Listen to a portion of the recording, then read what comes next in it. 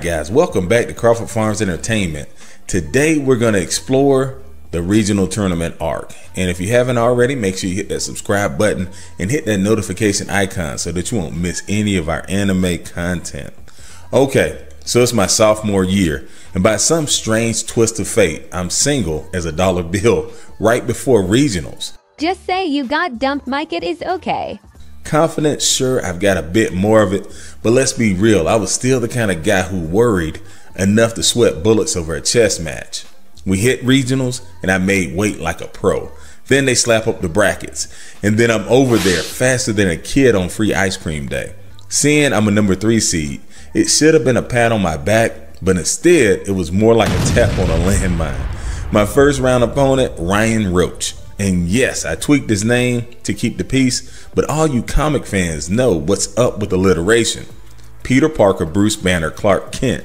My brain's buzzing. What if Ryan's district's the superhero league of wrestling or something? I'm pondering my potential doom, thinking I'm about to face the wrestling world's answer to Superman. Not impressed. The pressure is mounting, and I'm half convinced everyone's expecting me to pull a rabbit out of my hat. But there's no hat and no rabbit, just me trying to shake off a mountain of doubt. Stepping onto the mat, I spot him, Ryan Roach, looking less like a high schooler and more like a character from Street Fighter, complete with a Vega mask. I think, not only do I have to wrestle, but I'm up against a video game boss. In that moment, I was basically Izuku Midoriya analyzing 1,000 different ways that this could go south. But then a switch flipped.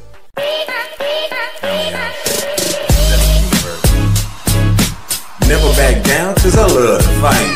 One last rep, one last strike. Nah, I'm just kidding, I can do this all night. No matter the foe, I'm in it to win. Making the most of every last minute. Leaping barriers. And maybe it was defiance, maybe it was desperation. I'm guessing desperation. Or maybe I really just didn't want to run the loser's gauntlet in the consolation bracket. Whatever it was, I decided right then and there, I was taking Vega down.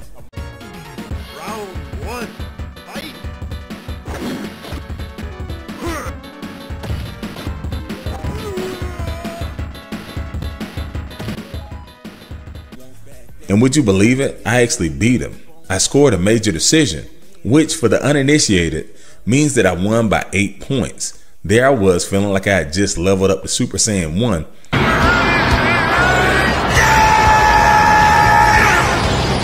Firing off single leg takedowns like they were going out of style. With round 1 in the bag, 2 more wins stood between me and the state meet. Here's the kicker. Not too long ago, I was homeless, and I was the type of kid that was more likely to be arrested than standing on a wrestling podium. My dad was in and out of jail, and I wasn't exactly on a first name basis with victory. But now I was battling for a shot at the state championship. Round 2 is a blur. I know I won it, but my mind was already on the semifinals. A rematch with our rival school's captain awaited me. Last time I was David to his Goliath. This time, who knew? I was a Christian now, so I prayed before the match. But even at that young age, I figured if there was anyone that had bigger fish to fry than worrying about a high school wrestling match, it was God. Still, I prayed for safety and the strength to do my best, because I had some serious nerves back then. I still do now. Even a little bit of divine reassurance definitely helped. So the moment of truth arrives, and this guy is built like a tank, and we're about to tango on the mat. It's a scrap and a half, but somehow I edge out another major decision. Sorry to make you wait. Hope you're at peace. Special beam.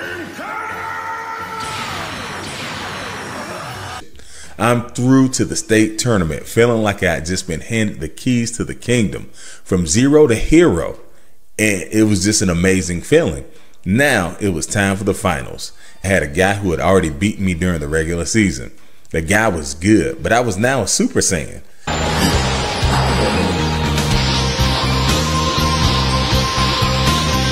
I felt things were going to be different. I was a different person, focused, dedicated. In all tournament, my skills and technique were on point. I was the underdog, but I was prepared to pull off a major upset. This guy was a senior, I was a sophomore, but I didn't care. I was ready to knock him off his high horse. I'm in house, 7th universe. Never back down.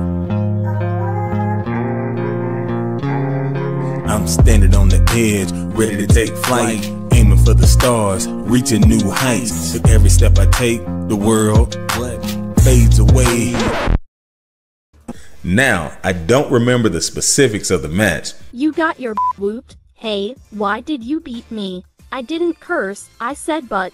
Because I spent most of it looking up at the ceiling, counting lights. I ended up losing by 15 points, and that's a technical fall. Well, at least I didn't get pinned, right? I was so disappointed in myself and my performance. Peaks and valleys, right? So either way, I ended up making it to the state tournament, and I was left pondering, can I turn the ship around and make history for my school? Stay tuned, folks. Hit the subscribe button if you want to find out what happens next and see a blend of triumph, despair, and a whole lot of teenage angst. Catch you on the flip side, my friends. Stay tuned for an anime rap video from the old bald guy that is telling the story. On fighting until I get the win. No matter the hurdles, I balance in my way. I rise above it all, come what may. Protecting the weak, making evil pay. In deepest dark, I search for the light. Battling my demons with all my might. Through the trials I face, I'll find my place. Among the legends, I'm here to stay. Never back down, cause I love to fight. One last rep, one last strike. Nah, I'm just kidding, I can do this all night. Never back down, cause I love to fight. One last rep, one last strike. Nah, I'm just kidding, I can do this all night. No matter what, I'm in to win it. Making the most of every last minute. Leaping barriers and breaking limits. I'm breaking these chains, set myself free. I rise from the ashes, just wait and see. Never bound by fear or lies. I live to embrace the grind of life. Lost in the crowd, looking for my place. Searching for meaning in this race. Every breath I take, I feel the beat. Guide me forward to where we'll meet. Follow the rhythm, it leads us alone. Dancing to my own tune, now it's on. No matter what comes, I'll find my way. I'll keep pushing day by day, finding new challenges and limits to break. From Super Saiyan God with a little G, now Ultra Instinct, impossible to beat. Never back down, cause I love to fight. One last rep, one last strike. Nah, not for me, I can do this all night. No matter the foe, I'm in it to win it. Making the most of every last minute. Leaping barriers and breaking limits. I'm in house, 7th universe. I train until it hurts, push until I bleed. If I drop dead, then I'm sparring with the king. Alright guys, welcome back to our channel. Today we're going to continue with the state wrestling tournament. This is our state wrestling tournament saga. Make sure you click like and subscribe so that you won't miss any of our anime content. And if you haven't checked out the last few videos, make sure you go back and watch those so this makes a little bit more sense. And check out this new cartoon avatar. I went back to using it. This one looks a little bit better. At least it doesn't have 3 heads. Okay, so I was one of 2 people to qualify for our state tournament, and I was excited. I felt like I had just clinched a victory for the 7th universe in the Tournament of Power. Do it! Goku! Frieza! This must be the secret of the 7th universe. The power of trust. Things were going great. My grades were good. I was attending school on a regular basis, and a court case from an earlier incident had completely been settled. I was now a semi-normal dude who was about to compete at states. I forgot to mention that year I ended up as a cheerleader. The cheerleading coach kind of tricked us. We were told it was the men's gymnastics team, and me being a wannabe ninja comic book guy who had learned how to do backflips at a young age, I thought, why not? When we went out and suddenly realized we were now cheerleaders, no pom-poms, but we had megaphones and tiny shorts, it was already too late. As a teenage boy, it was pretty cool hanging out with cheerleaders, but we still felt duped. Now, all of us, we were sort of football rejects, and we weren't small guys. So our first time doing a basket toss was quite the spectacle. We threw the poor girl so high up in the air that we surprised ourselves. We looked up, admiring what we had done, and suddenly we were interrupted by the coach shouting, "You gotta catch her!" And we did.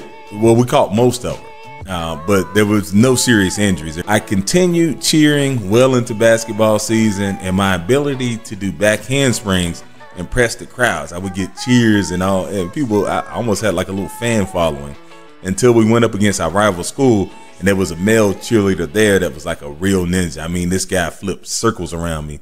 Not long after that, my wrestling coach told me if I didn't quit, he was going to beat the beep out of me or whatever. So I gave that up, but not sure why I told that story, but hey, I did. Okay, so we were on our way to Lakeland for the big show. I felt like I had been teleported to this grand stage in this tournament of power. Now, this was decades before that story dropped, so to describe it, it was more like a Daniel LaRusso in the Karate Kid, or modern day version would be like Izuku at the UA Sports Festival. Except in this universe, my quirk was less about superhuman strength or flashy powers. It was more about, as my wrestling coach put it, me not going out on the mat getting the beat out of me. The air was thick with anticipation, or maybe it was just the combined scent of sweat, adrenaline, and Kinshield, and a little bit of Axe body spray. My heart raced like I was Naruto, running headfirst into a battle against an opponent far beyond my level. I was fueled by this unshakable ninja-like spirit. I remembered my journey here. It was a path littered with all kinds of obstacles that would make even the toughest hero consider turning back. Yet I pressed on, fueled by determination and a newfound faith. My life hadn't been a series of battles against power-mad villains, but rather against circumstances, against the odds, against adversity and self-doubt. And like every good anime protagonist, I had my tragic backstory, homelessness, troubles, fights, and a family that could have been the subject of their own dramatic saga. Yet here I was, about to step onto the mat, my own tournament arc climax unfolding.